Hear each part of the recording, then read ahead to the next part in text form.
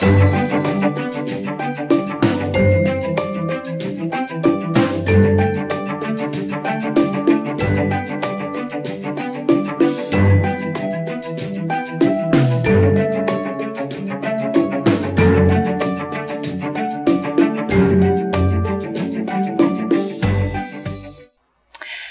you for your enthusiastic response to Restoring Health Holistically.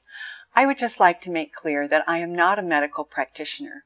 In order to heal my own illness over the past 17 years, I've become a holistic health author, educator, and an advocate. But this does not provide the depth of knowledge that's needed to treat illnesses. I research any illness I have, and then I make an appointment with a holistically trained practitioner to discuss a treatment plan. And this is a collaboration between you and your doctor. Western medicine primarily treats symptoms with drugs forever. I prefer to seek practitioners who are trained to treat the causes of illness so that I will get well. The titles that I look for are naturopathic doctor, or ND, functional MDs, orthomolecular doctors, chiropractic neurologists, and certified energy medicine practitioners. These TV shows are intended to raise consumer awareness of holistic treatments and explain how they work so that you can make informed decisions and find a practitioner to work with and get well. Thank you.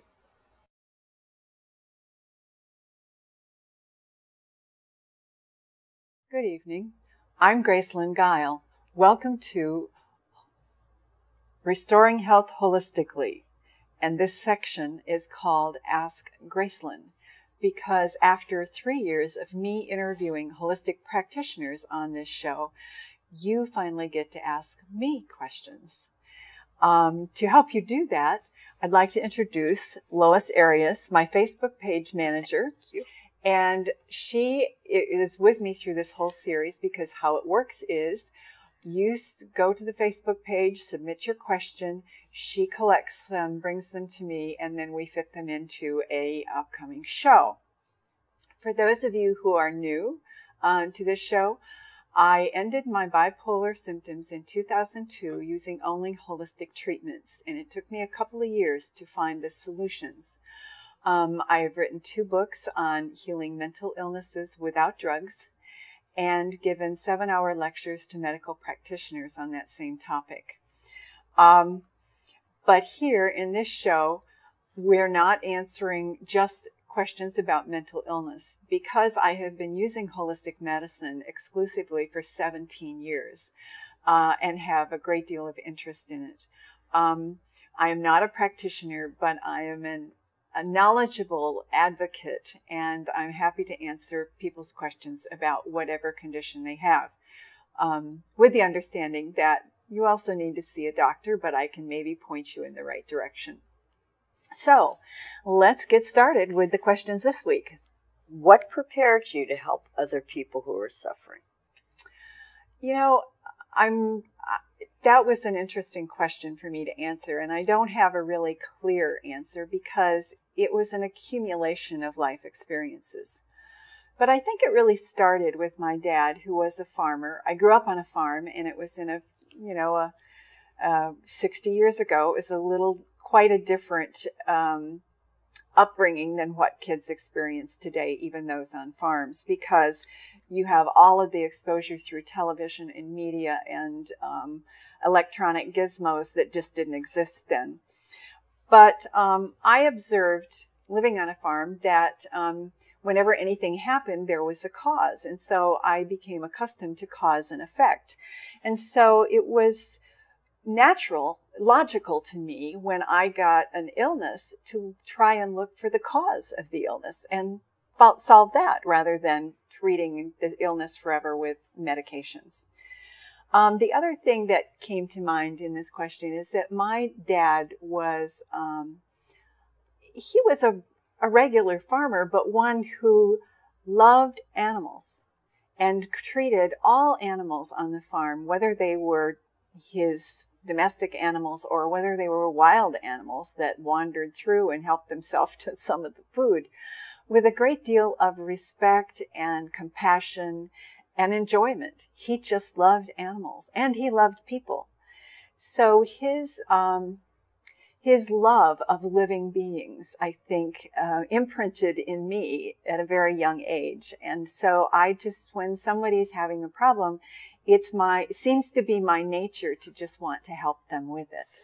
So that's what propelled me. And then all of my own illnesses gave me a lot of information to share with people that seems to have value. So that's what got me into this racket. I'm glad you are in the racket. Thank you. I'm plagued by tight muscles in my legs constantly. I stretch as much as I can.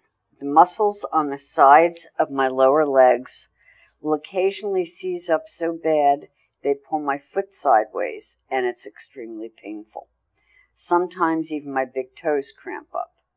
I can't eat bananas, but I take a high-potency multivitamin, eat lots of leafy greens, and drink plenty of water. Do you have any other suggestions? Yes, I have several suggestions because I experienced this too. And recently, since I'm started playing tennis year-round to increase my aerobic exercise, I'm finding that I'm experiencing the cramping in the lower legs as well. So my first thought for myself was dehydration, since I've experienced that as a gardener, and it does cause fainting, but it also can cause cramping. And I had several friends a year or so ago that their Achilles tendon snapped. And so I asked a physical therapist friend of mine, what would cause that to happen in so many of my friends? And she said, dehydration. All of your muscles and your tendons and everything in your body needs adequate fluid, or it's like leather that dries out, so it will snap if you don't have adequate hydration. But it's not just water too. When you're sweating and when you're exercising, you're sweating out minerals. And so you're taking a potent multivitamin and mineral, but that may not be enough minerals for the athletic person that you are. And so you may have to drink more liquid minerals. You can get them in electrolyte powders, or you may go to a fitness store where there are guys working out that are using a lot more of liquid supplements rather than capsules and individual supplements for this purpose. You want to make sure to get the minerals. They are the electrolytes that connect the electrical impulses throughout your body. And so when you don't have adequate minerals, things don't communicate very well. And that I'm not sure if that's what causes the cramping, but we know the two are related. So you want to make sure that you're getting sodium, enough salt especially, because your blood pressure will drop and you may feel faint or weak or tired all the time if you do not have adequate sodium. And this is counter to when people eat a lot of processed foods and a lot of refined foods and a lot of restaurant foods and a lot of fast foods, they have way too much sodium. So it's unusual for us to hear from our doctors, well, are you getting enough salt? But you really need it. And so if you're an athlete, if you're physically active and you don't eat a lot of processed foods, you need to increase your intake of salt. And I use natural sea salts. And I like the pink Himalayan, and I have a Celtic sea salt that I'm very addicted to because it has more flavor than regular salt because it has other minerals in it as well. So find a salt that you like and make sure that your sodium levels are high enough to keep your blood pressure in place, and that may help too. I also learned from muscle cramps many years ago that magnesium is really important in stopping cramps. Mm-hmm. And I took a magnesium supplement. I'd take 250 magnesium for every 500 milligrams of calcium so that you keep the two in balance. Some say you could do a 1-to-1 ratio. I didn't try that. but it didn't seem to help that much. And so I knew that nuts, which I love, are loaded with magnesium. And so I just started trying to eat a handful of nuts every day. And then I also did Epsom salt bath, because Epsom salts is filled with magnesium. It's a good detoxer, and you can absorb the magnesium through your skin and get it into your system quicker. So those are other things that you can try.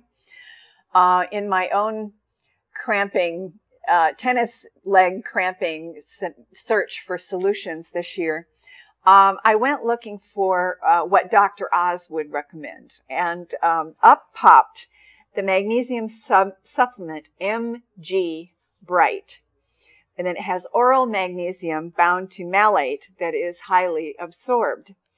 So, but when I went to that site, www.mgbright.com, up popped a free 23-page document called The Ultimate Guide to Muscle Cramps. Sounded like my kind of book. So I started looking through it.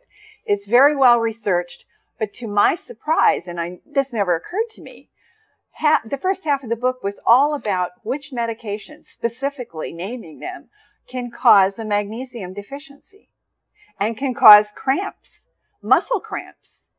And so, blood pressure medicines, statins, diuretics are all covering those pages, amongst others as well. So if you have, I suggest that the person that submitted this question go to this site, because it's much more comprehensive. And what you realize, and when you're dealing in holistic medicine, what you know is that any symptom can be caused by any different number of causes, and they will be unique to each individual. So for this person who submitted the question, I suggest that you go to this booklet to figure out what might be your cause, since your cause may be very different from my cause. Why is autism becoming so common? I'm asked that a lot, and this is going to be a little lengthy answer, but I think it's important because it applies not just to autism, but it also applies to other mental diagnoses. I will talk specifically about autism, but a lot of the causes that contribute to autism also contribute to all the other mental illnesses. In America, 1 in every 68 children in America is now being diagnosed as on the autism spectrum. This is a 10 times increase in the past 40 years. It's 1 in every 42 boys and 1 in 189 girls. And so there is obviously something that the sperm and the egg and the sex, the gender of the child, has something to do with it. But the bigger question is, what happened in this country 40 or 50 years ago? And that puts us in the post-World War II era. And what happened is that a lot of they were testing a lot of chemicals for use in the war, because they felt that Germany was going to go to chemical warfare. And as they tested these, they tested them on these chemicals, they tested them on bugs. And they learned that a lot of them killed bugs very quickly. So we didn't go to chemical warfare that I know of, at least not on a large scale. But after the war, these chemicals were made into pesticides that are now sprayed on 80-some% of all the food that we eat. And so we have this chemical assault that none of us are aware of that's been going on for all of these years. And what happens is that in the mother's chemical and toxic load is passed on to the fetus. And then once the baby is born, they add their own toxic load in their lifetime. And so in the 2000 range, they tested an organization, the Environmental Working Group, tested the umbilical cord blood of 10 newborns chose at random. And they found over 187 different chemicals in the blood of newborns that had had no exposure outside the womb to chemicals. And so what I believe is that because of how toxins impact the body, I think that the chemical load of all these generations that's been building through each generation since World War II, we are now carrying a toxic load that the tiny fetus and child cannot handle. And so they are experiencing toxic overload at a time that they don't have the immune systems or the bodily systems to developed enough to throw them off. And so this is contributing. Environmental toxins as a category is contributing directly to this epidemic of autism. But that's not the only thing. Seldom is there one thing that is the cause, but that's a major cause, and it's being acknowledged by neurologists as, you know, they don't equate it to World War II. They're just saying the environmental toxins have a big role. Both of my books have chapters on how toxins impact the body, and they're available on my website. We are using, it is estimated, we have 80,000 different chemicals that are being sold and used today around the world. Nobody knows for sure. And most of them have never been tested for safety because that wasn't required until recently. So, and not all of them are tested even recently. So there's very loose regulation of these. So chemicals, in addition to street drugs, in addition to the medical drugs that people are taking, as they're chemicals too. The National Ambulatory Medical Care Survey of 2010 showed that physician office visits resulted in 2.6 billion drugs being ordered in 1 year. So it's not just environmental toxins, it's ingested chemicals that are prescribed by doctors and being used for mainstream medicine, medical treatments. Whether or not they are the best remedy remains debatable. So you have all of that chemical addition, street drugs, tobacco, which is very carcinogenic in the body. You have chlorine and fluoride that is added to the water and calcifies some organs. I was working last week on decalcifying some of my innards and read that fluoride contributes to that. Artificial sweeteners, MSG, and hundreds of food additives that are also not regulated very well. This toxic load and changes in our culture are overwhelming all of our body's ability to heal and to function. And I believe that is why there is an obesity epidemic, there's a diabetes epidemic, and there is an Alzheimer's epidemic as well. And we're seeing the environmental toxins in PTSD in veterans epidemic. So we're really a sick nation, and we spend more than any other country on healthcare. And we're the sickest. We're like 37th. So autism children are like the canaries in the coal mine. They're really calling our attention to this fact that we are overloaded with toxins, and it's self-induced. So just this week, I was reading a fascinating chapter in Dr. Perlmutter's new book. This is Dr. David Perlmutter. You see him on PBS frequently. His book, Brain Maker, is, he wrote Grain Brain, and that's what he's noted for. It was a bestseller, but Brain Maker is the latest one, and it has new research that show that our gut bacteria is definitely connected to brain development. And there is evidence linking the intestinal microbes with autism. Children with autism exhibit certain patterns in gut bacteria not found in children without autism. And so what can cause a child's interior bacterial types and levels to change? If a child is born by cesarean section, they do not go through the mother's birth canal and pick up her microbes from her system. So they're deficient in those that would be naturally passed to them had they been able to be born the usual way. Or a mother may be given multiple antibiotics when she's expecting and not have her system replenished with probiotics. I take an antibiotic probably once every 5 years whenever I find a Lyme tick that I know has been on my body for more than 24 hours. I do take antibiotics, 30-day antibiotics, because that's the best way to stop the development of Lyme disease. And once you get it, it's really hard to get rid of. So I use that as a Lyme prevention. But at the same time that I'm taking antibiotics, you take them separately, but I take the antibiotics, I let them do their thing, and then I take probiotics to replenish the gut, the bacteria in my gut, so that my digestion is not ruined. So you take the probiotics after you finish the antibiotics or during?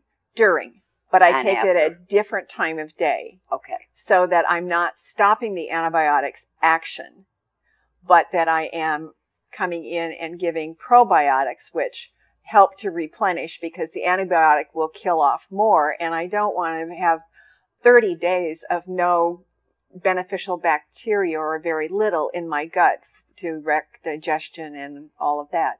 And also, when you're taking antibiotics, you're exhausted. Mm-hmm. And so the probiotics can help your digestion, so that the body doesn't have to do so much work to digest all that food without the appropriate bacteria and microbes to do it. And then after I finish the 30-day, then I stay on the probiotics for another 30 days. So that's how you should be treated with antibiotics, is followed by probiotics. Back to Dr. Perlmutter. What they found is that the type of bacteria found in individuals with autism, but not in healthy children, create compounds that trigger an inflammatory immune reaction, which in turn impacts the nervous system and causes the unusual behaviors that often accompany an autism diagnosis. So 2 new studies show a connection between 100 genes and autism. But these genes are not all what mom and dad had. These genes are mutations that occur spontaneously in the egg or sperm right before conception. So it's believed that they are due to the autism risk gene interacting with environmental factors that are causing these mutations. And this impacts early brain development. So 100 genes are linked to autism, but many people carry these genes that never get it or have it. So it's not all having the gene. The genes can be turned on or not, and they can be mutated or not. Dr. Perlmutter orders a stool analysis for autistic patients to look at the health of their gut. And my naturopathic doctor did that for me as well. And that's how they diagnosed that I had a gluten intolerance. But Perlmutter advocates aggressive oral probiotics and vitamin D treatment with a very good success in reducing autistic symptoms. Fecal microbial transplants, stool transplants, to correct a gut's microbial composition are not yet available in the United States, but Dr. Perlmutter reports the amazing changes in one of his autistic patients whose mother took him for Germany for this fecal transplant procedure because it was proving to be so successful in other countries. And it was extremely successful in Dr. Perlmutter's patient. And he reports that in his new book, which makes it fascinating. There's a whole chapter on autism, and I've just covered the surface of it. But it's fascinating, and I recommend the whole book because it talks about how the lack of good gut microbes are contributing to a lot of other illnesses as well. Mayo Clinic in Arizona first performed a fecal transplant in 2011 for a patient with severe Clostridium difficile colitis infection using a donated stool from the patient's brother. The patient left the hospital 24 hours following this procedure after having bedridden 4 weeks, according to Dr. Ornstein. So we hope that such a natural treatment for some of these illnesses, including autism, will be available in this country and not held up by the FDA. Next. What is your opinion of CoQ10? And it was brought up by someone who was being treated for heart care. Okay.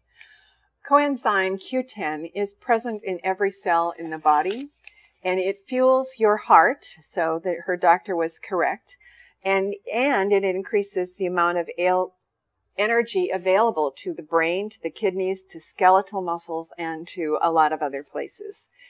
Coenzyme Q10 has been used in Japan for decades to strengthen the heart muscle.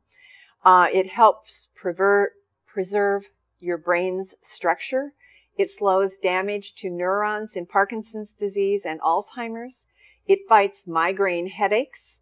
It protects lung function. It fights diabetes, and it's just essential to a lot of things. So it's a very potent antioxidant. So if you have excessive inflammation that's causing arthritis, get coenzyme Q10 and add it into your arsenal, because it scavenges the dangerous free radicals that contribute to inflammation.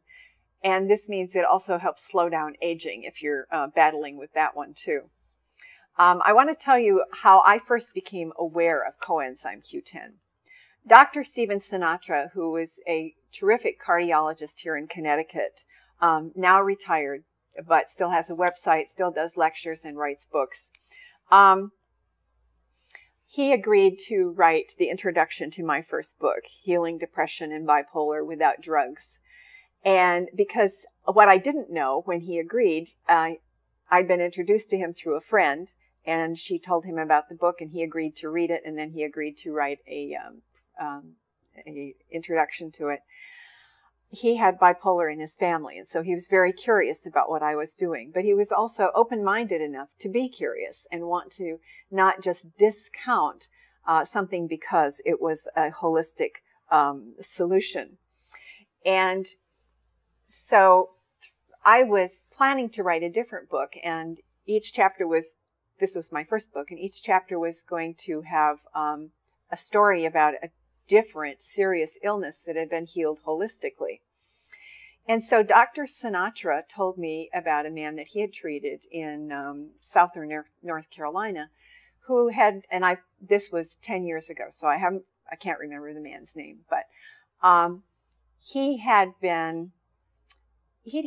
a heart problem, and a virus had attacked the muscle of the heart. And by the time they figured out what was going on, his heart was severely damaged.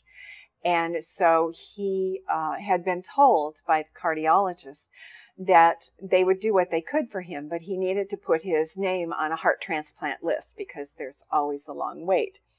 And so they're doing the best they could, but he really didn't want to have a heart transplant. He had 3 teenage children. He was in his 50s.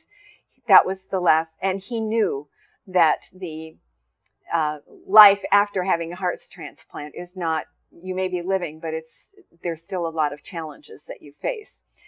So it just so happened that Dr. Sinatra was giving a lecture in that state on the benefits of coenzyme Q10, and being a cardiologist, he had a lot of credibility.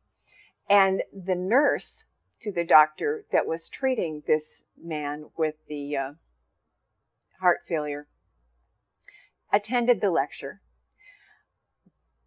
got the man to come and see Dr. Sinatra, and he put him on 300 milligrams of coenzyme Q10. And my recollection is he didn't add a lot of other supplements to that. It was just coenzyme Q10. And what happens is when your heart doesn't work right, his heart muscle, the heart is a muscle, and it has the ability to squeeze, and that's how it moves the blood through your whole circulation. And so that squeeze factor had dropped to, I think it was down to like 12 or 15. So it was barely functional. And they started the coenzyme Q10, 300 milligrams. And Dr. Sinatra also tested all the different coenzyme Q10s on the market. And some of them didn't have any coenzyme Q10 in them. And some of them did not have a very potent formulation. And so he hand selected the best kind of coenzyme Q10, 300 milligrams. And then they started measuring this man's heart's ability to pump every month to see what was happening. And gradually that pump number came up and up and up until it was in the healthy range, which I recall was somewhere around 70 or maybe above 70. And so they were astonished that this single thing could make such a difference. And so he went to the heart transplant specialist that invented heart transplants in Texas at that time and had a full examination done by their team. And when the Dr. DeBakey, I think it was, when he came into the room to meet with this man, he had a big smile on his face and he said, "I have good news. Your heart's just fine, and when you finish with it, I'd like it, please." That's great. So coenzyme Q10 is very potent, and but you need to make sure that the supplement you're getting is really good. And I would like to refer you to Dr. Sinatra's website, drsinatra, SINATRA.com, because I know that whatever he's selling will be a really good quality. What are some indications that you have depression? Oh, if you always feel sad, if you tend to be a pessimist rather than an optimist, if you have low energy, poor concentration, loss of interest or pleasure from things that you used to enjoy, low self-esteem is another prominent symptom, or feeling excessively guilty about everything. You may have difficulty sleeping, or you may want to sleep all the time because you're trying to escape your life. You may overeat to feed yourself, to comfort yourself, or you could have a total loss of appetite. So the symptoms are quite wide-ranging, but the biggest one is to just never feel really happy, to be unhappy with everyone and everything in your whole life. And that's depression. It is. I read going gluten-free helps with depression and hyperthyroidism, and went on a gluten-free diet for 6 years. I really didn't notice a difference in my depression. Any thoughts? Okay, I put these two questions together because depression has a lot of different causes, and gluten was apparently not one for this woman. If you've been on a gluten-free diet for a year, you should, and it should help your depression. Mm-hmm. But if depression isn't what's causing it, it may have no impact at all. Low thyroid is the classic cause of depression. When anybody has a diagnosis of depression, the first thing a doctor should do is check their thyroid levels. Thyroid testing is not the ultimate answer. Sometimes the tests say that you have normal amounts of thyroid in your system, but yet your cells can't use it. And that is known as Wilson's thyroid syndrome. There are 5 populations of people who have this because their ancestors for hundreds of years, or maybe decades, experienced famine. And so when the body experiences famine for generations, it downregulates the use of thyroid. So the thyroid can't get into your cells as well as it gets into other people's cells. So you have thyroid resistance, much like some people have insulin resistance. And there is a genetic inherited cause of that. I had that. And so if you have that, look for Dr. Wilson's syndrome. And Dr. Wilson has, he's in last I knew, he was in Florida. He has a website, and he offers 2 books on Wilson's thyroid syndrome. The other thing that, and the populations, if you know that you're Native American, Russian, Welsh, Irish, or Scot, you may have this inherited thyroid resistance. So I had circulating thyroid levels were normal, but my body temperature was 2 degrees lower than normal. So we knew something else was going on other than, and it was that my cells were resistant and weren't taking in. And Dr. Wilson's website and his books will tell how to do that. My books tell about it too. The other thing is brain concussions can be a very common cause. Depression is really prominent in later years for football players, for anyone that's had a contact sport. Cassius Clay, Muhammad Ali, we all know that his Parkinson's and his mental dysfunction was caused by the damage from boxing. My depression was caused by a deficiency of omega-3 fatty acids. These are essential fats that the body must have. They're very low in the American diet unless you eat a lot of fish, and you have to be careful in eating too much fatty fish because then you'll get an overload of mercury and PCBs and other things that are so common in seafood. So you need to not eat fish more than a couple of times a week so that your body can throw off those things. And you need to look at the kinds of fish that you're eating. Salmon is usually pretty good, but tuna and swordfish and some of the other sporting fishes are very loaded with metals. So you want the omega-3 fatty acids. The safest way to get them is to take supplements, omega-3 fish oil supplements that have been filtered for PCBs and metals and toxins. And so that's what I do. I take, and when I began taking them, I didn't know I was deficient in them, and I had searched for about a year in trying to figure out what was causing my depression. My mania had been lifted by doctors at a Chicago clinic that helped me figure out the cause of the mania, but it was different than the cause of the depression. So I was depressed solid without manic breaks for 15 months. And I had cleaned all the toxins out of my diet. I was eating very healthy. I was taking ideal supplements. When I added in the fish oils, my depression lifted in 48 hours, and I haven't had any since. So the omega-3 fats are really essential to brain function.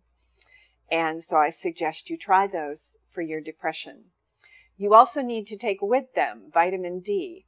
60% of Americans are low in vitamin D, and it's not just a vitamin. Vitamin D is also a hormone, one of the substances that directs all of the activity in your body, the regulators of your body. So you get vitamin D through sunlight if you're outdoors and if you're not in the winter. I take it year-round, 4,000 milligrams a day.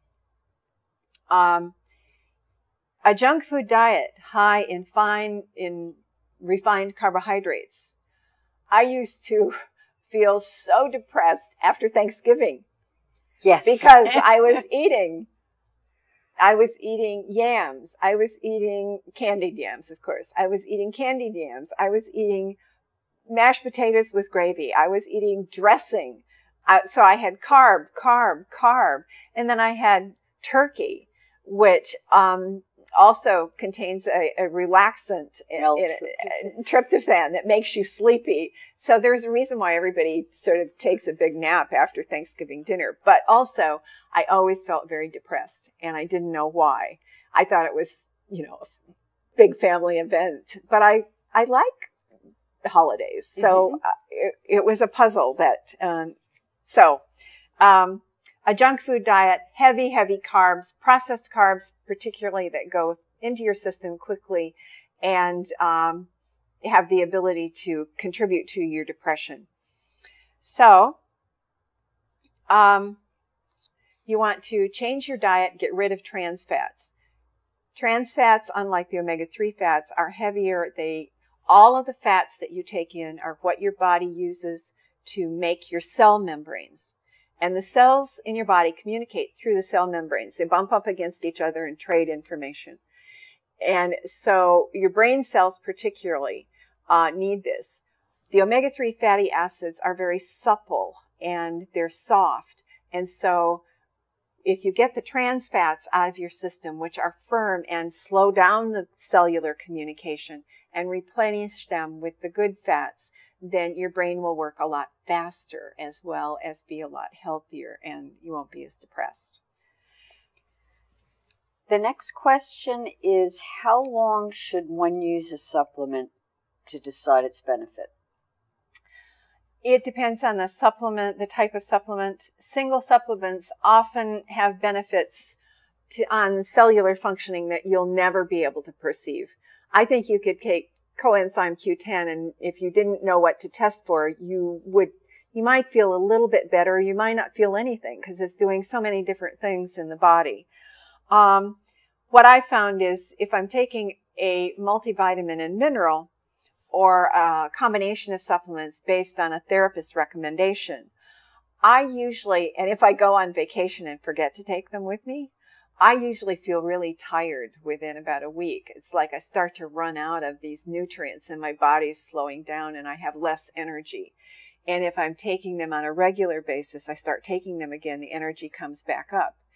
And so when I started using therapeutic levels of vitamins and minerals to just make sure that my body had everything it needed to work right, my energy was really wonderful. And people would come up to me and say, "Gee, you look great. What are you doing?" And after I used fish oils for 6 months, they said, "Gee, you look really great. Your skin is wonderful. What are you doing?" And it was those good fats that was coming into it. So when you adopt a holistic approach, instead of side effects that are negative, as with many medications, what you have is side benefits. And I heard one doctor in his 90s joking and said, "Yes, these give you side benefits and you're probably going to live a little longer. Would that be a problem?" I like that doctor. He was great. What can parents do to reduce attention deficit? Okay. I'm going to cover the basics here because sometimes that's all that's needed. Mm-hmm. Give your kids 3 healthy meals and in some children 2 healthy snacks.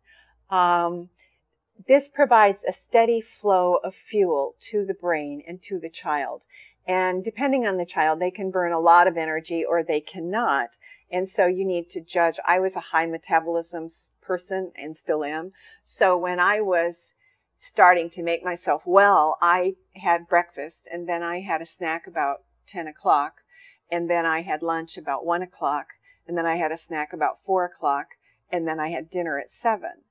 And so the snacks were healthy snacks. You know, it was like cheese and crackers or a handful of nuts and an apple or something just to give me a little bit of healthy nutrition to get me through until the next meal. And it kept my blood sugar stable, which in those with mental dysfunction, it keeps your mood stable. Mm-hmm. And that's what you want in children as well, so that they don't have a meltdown. So feed them appropriate small meals and a little more frequently, and if they appear to need it. Put kids to bed at the same time every night and early enough so that they get 8 hours of sleep at least before they have to get up in the morning. My rule for myself is I go to bed so that I wake up naturally when I need to wake up. And that means that I've had enough sleep. And so pay attention to whether your kids are hard to get them up.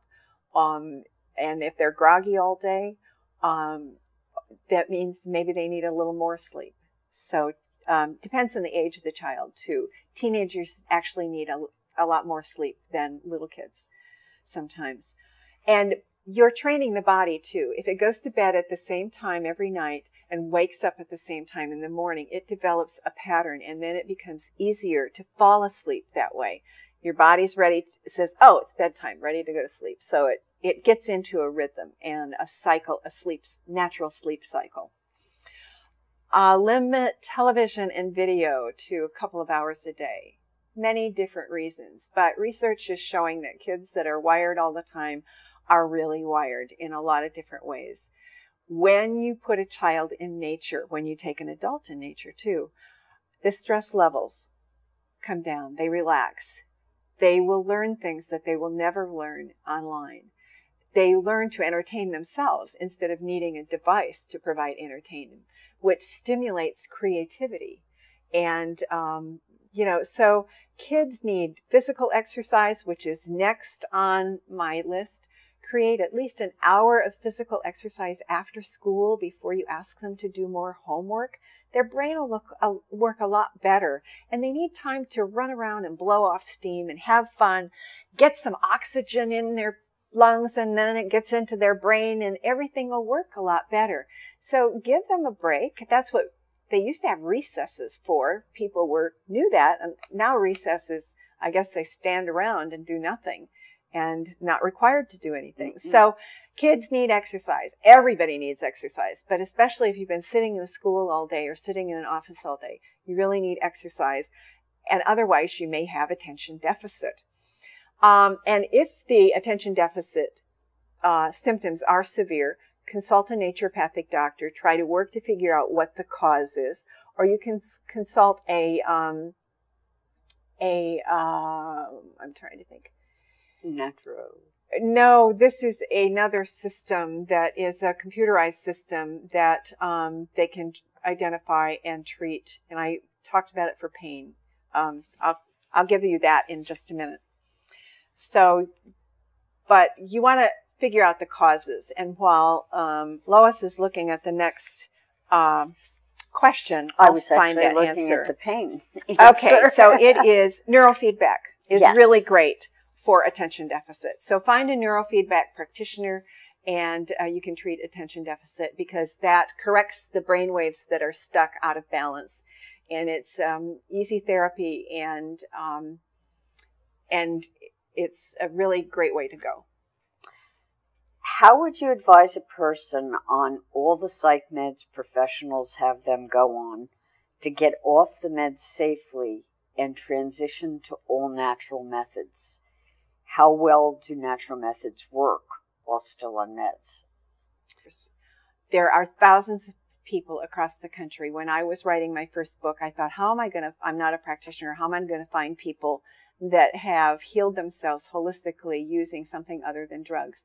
There are thousands of them, and I was led to them by friends who knew people. And so my first book each chapter began with the case history of one person who'd used psychiatric meds to end that book was all about depression or bipolar, so to end either depression or bipolar. But my second book covered 9 different mental diagnoses and how to treat it holistically. And the first half of the book talked about the things that apply to all 9 different diagnoses that are across the board, can be one of the causes. So this is, there are specifics that are unique to each person. And so you need an experienced holistic practitioner who is experienced in treating mental health. Naturopathic doctors, most of them can treat depression and attention deficit and the simpler psychiatric disorders very easily through their training. Only in more recent years have some of them been trained in treating bipolar and schizophrenia and autism. Doctors who treat autism holistically tend to treat only autism. They tend not to treat other disorders because it's so complex and requires so much education and knowledge on their part. So when you are looking for getting off psychiatric meds, it's quite different than other meds. You may have been on them.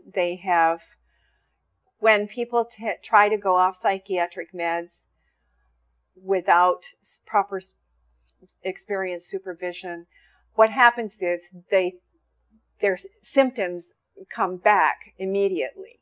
But what they don't realize is this return of these symptoms is a part of the withdrawal. The brain is used to having these drugs. If you deny it the drugs, all these symptoms and others will appear. So you have to go through a really sort of a rough patch, just like people on street drugs that go through withdrawal have a very difficult time. They're not easy to get off of, and you really need somebody that knows what they're doing. And it's good to educate yourself so that you know what to expect. I recommend a book by Dr. Peter Breggin, who is an MD and a psychiatrist, and he's been called the conscience of psychiatry because he has been against these drugs his whole career, because of the side effects and the difficulty of getting people off of them too. So a holistic doctor will test for take a whole history of what your symptoms are. I'm still talking about psychiatric, what your symptoms are. Then they'll do a range of lab tests. They look at what's wrong with your whole body because that gives them clues as to what may be impacting, causing your mind to dysfunction as well. We are a whole package, so they're called holistic because they look at the whole and then see how it might be impacting your brain. And they will commonly do some lab tests to check for nutrient deficiencies, such as thyroid or others.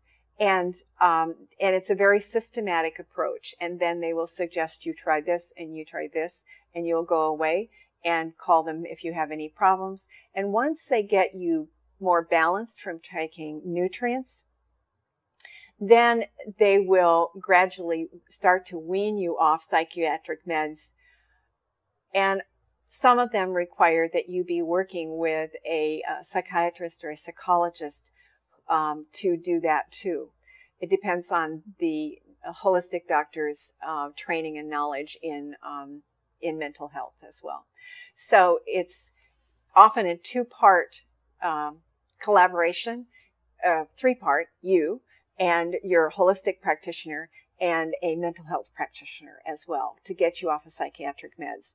But it is a process, and it's not an easy one, so don't try to do it on yourself because you'll crash and you'll end up in the hospital. And in a psychiatric hospital, you'll come out on 5 different medications. So I don't recommend it. No. And for the other types of prescriptions, let me take a little drink here. You need to find a doctor trained in holistic medicine again. This may be an ND, naturopathic doctor, or a functional MD, medical doctor who has gotten more holistic training than what they get through the conventional medical school training. And these are becoming more common. They will, again, look at all of your symptoms and whatever you decide. If you want to get off your blood pressure medicine, then they'll focus on holistic ways of doing that. And so it would depend on your priorities where you start, but you have an objective. You want to create a plan, what you're going to take instead of the medication, or change your diet, change your stress in your life to pull down your high blood pressure, and have a plan, and then put you on some supplements that they think are required for your body to function better. And then gradually they would start weaning you off of one medication at a time, because you only do one at a time, so that if there are withdrawal effects, you know which drug is causing them. If you try to go off too many at once, it gets too confusing, and so you don't know what the symptoms are and what's causing what. So it's a process. Holistic healing is a process. You work in collaboration with holistic doctors. And that's why when I go to my doctor, it's always an hour appointment, because I have collected all of the questions that I have in the past 6 months when I haven't seen her. And we go through them and then discuss how she wants to tweak what she's prescribed for me and what I'm concerned about now. Because as you continue to age, I've been doing this 17 years, the body changes. And so there's always a few new things that you need to look at. I have one more question on this. Okay. Would a functional MD be an integrative medicine practitioner? Yes, they also sometimes call themselves integrative. The newest buzzword is functional. So there's really no, I think functional doctors belong to a functional medical association. But I don't think that there's still in place any absolute requirements of what they must have studied to be called functional or integrative. A doctor can call themselves integrative if they've gone to med school and if they've taken acupuncture, and that may be the only integrative thing they know. So you need to find out how experienced they are in doing holistic treatments and what they studied, and, you know, suss out whether they have the level of expertise that your particular problem requires. Well, I think we have I think we have a couple more minutes. So, let me see which question here we'll have time for. The last one? The last one is, what are the best foods to keep the brain sharp? And what to avoid?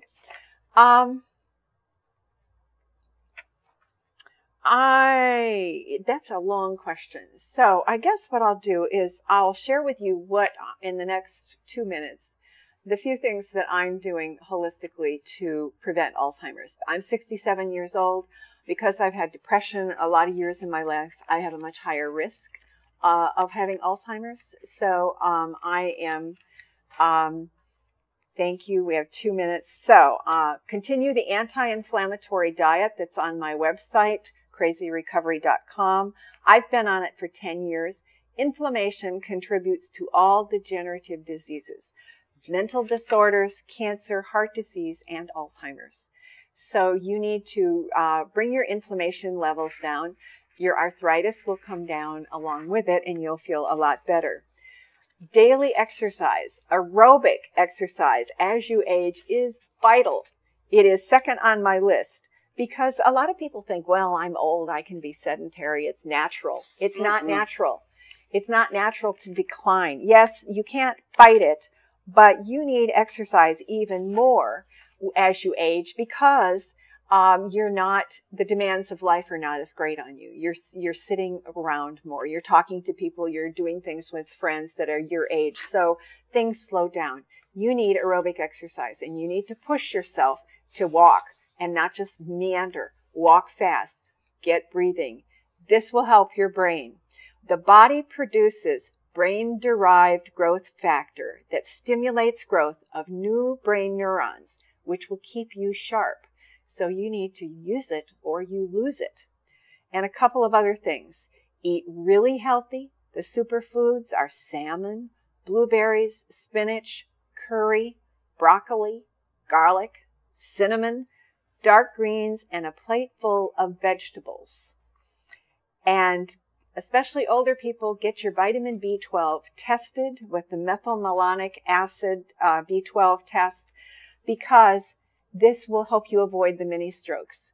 B12 is essential to brain function. When B12 levels are low, you start to have lapses in your brain, and these are mini strokes that destroy parts of your brain. So you want to make sure your levels are up there and that doesn't happen.